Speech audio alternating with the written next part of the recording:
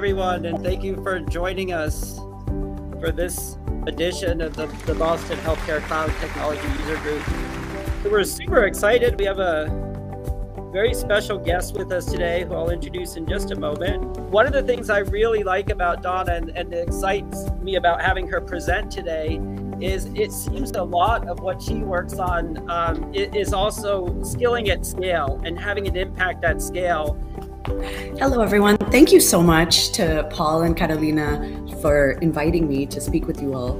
I was just sharing before we started that I have been absolutely loving getting to know the different industry verticals, sectors, whatever we want to call it, lately, and figuring out what are the unique challenges that each of the industries have. So in healthcare, what are the unique challenges? What are the unique challenges in retail, government, etc.?